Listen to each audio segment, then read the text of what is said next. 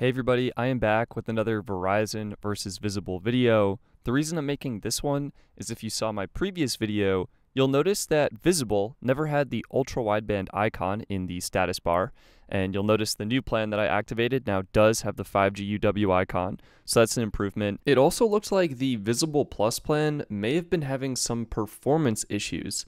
It never got above around 500 megabits per second.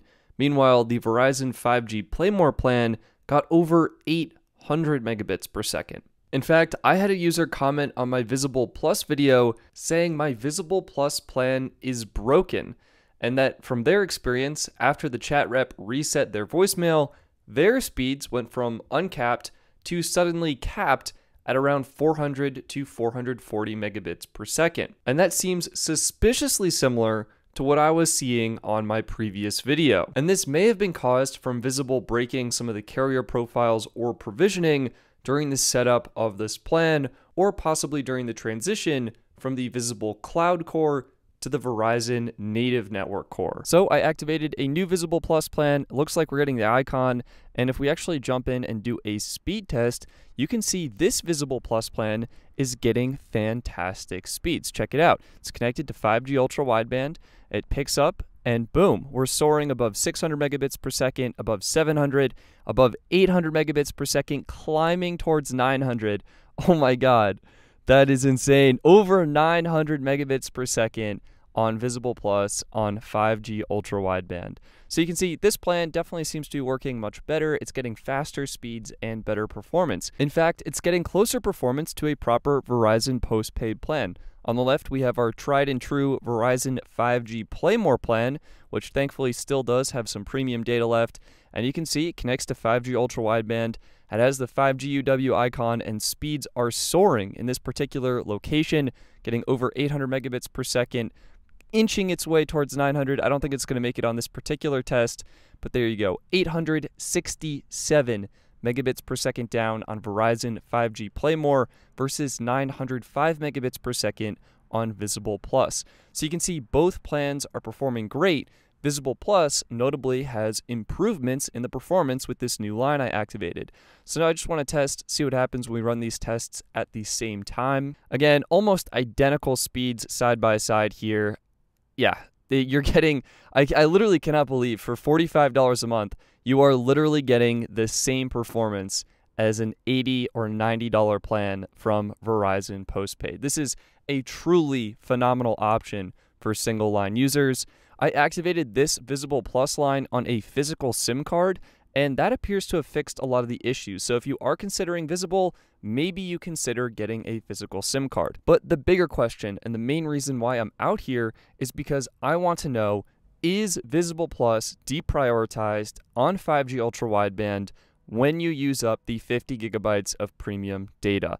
The last time I did this test, the plan was already having errors and capping out at basically 400 megabits per second on 5G Ultra Wideband, and I feel like that may have impacted my interpretation of the results. So I want to give Visible a second chance here. I'm going to use up all 50 gigabytes of premium data on my Visible Plus line, and once that's done, I'm going to run another side-by-side test. I have now used over 50 gigabytes of data on my Visible Plus plan. Let's go ahead and see how it compares to Verizon 5G Play More, and if it does get deprioritized on 5G Ultra Wideband.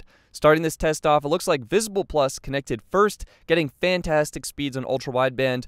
Verizon 5G Play More connected second. Looks like Play More is getting slightly slower speeds right now during this side-by-side test. Visible Plus finished, opening up the network capacity for 5G Play More to finish getting 643 megabits per second down.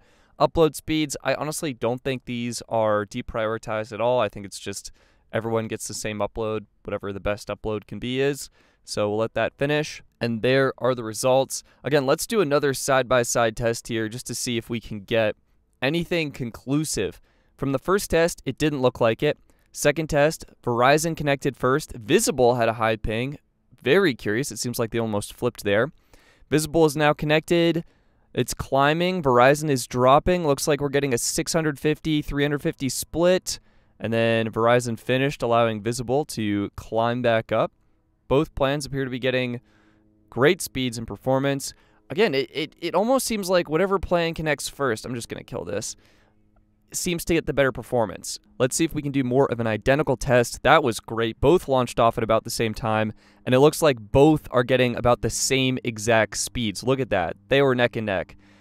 So there you go. I think I was mistaken in my first video. I think my Visible Plus line was having issues that I was unaware of during the time of recording that led me to believe it was deprioritized, when in fact, yeah, the plan was just having issues. It looks like Visible Plus is actually not deprioritized when you're connected to 5G Ultra Wideband, whether on millimeter wave or C-band. Both of the speeds and performance on both plans are incredibly similar. There's no clear drop in performance. I mean, look at that. They're neck and neck. Identical speeds right now. Like, unbelievably close. Clearly the same priority level, delivering the same experience. Both still have premium data on 5G Ultra Wideband, which makes me wonder, is anything even deprioritized on 5G Ultra Wideband? I mean, in order to connect to 5G Ultra Wideband, you basically need a plan with premium data anyway. All of the plans with premium data are the only ones that can connect. Xfinity Mobile, US Mobile, Visible Plus.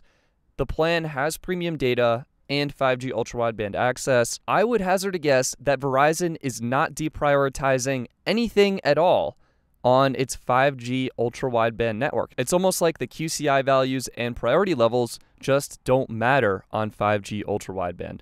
But there you go. I was clearly mistaken on my first video, so I apologize for that. Hopefully you can forgive me and understand how I was drawing that conclusion based on the results I was seeing at the time. But doing this new test with a new and properly working Visible Plus line, you can clearly see you do in fact get unlimited premium data on the Verizon network. And just to confirm the priority levels of the plans, I'm running a test on LTE right now. We should see Verizon get way faster speeds here and Visible get much slower speeds, as it is deprioritized on the network.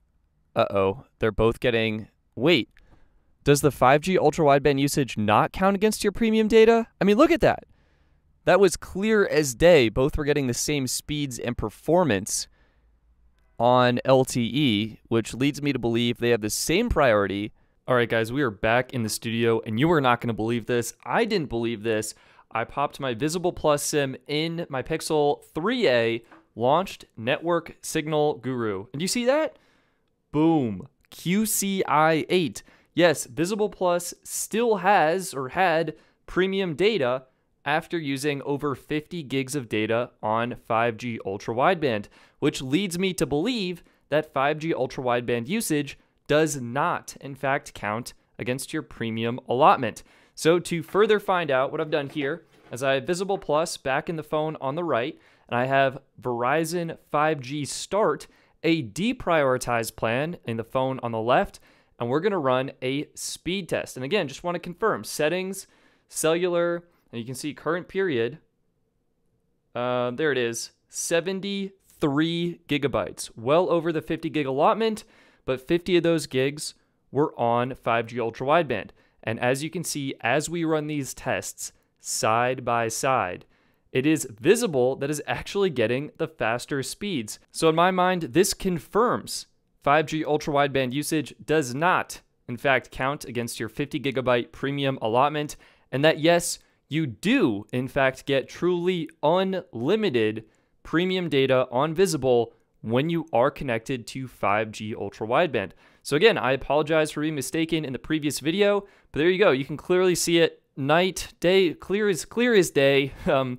Visible getting much faster speeds than Verizon 5G Start on the left here, indicating it has priority data on this connection, and this is typically what you would see in performance. So I think what we were seeing in the car, due to some variables or whatever, it looked like Visible may or may not have had priority, but back home in the studio, it's pretty clear to me. I mean, just look at that. It's clear to me Visible getting 12.8 down compared to 2.47 down on 5G Start. Visible has priority data. So there you go, and the QCI value confirmed it. Visible Plus honestly looking like a better and better plan, maybe one of the best plans out there for $45 per month, just as soon as Visible can fix their activation issues though I have heard if you activate on a physical SIM, typically the process is a little bit smoother. So something to consider if you are considering Visible. But there you go. It looks like my previous Visible plan had problems, and now that everything is fixed, it is working awesome. That's going to be it for this video. Please click the like button if you found this video helpful, and share this video with a friend who may be interested in Visible so they know what to expect from their premium data allotment. Thank you so much for watching this one, and I'll see you in the next one.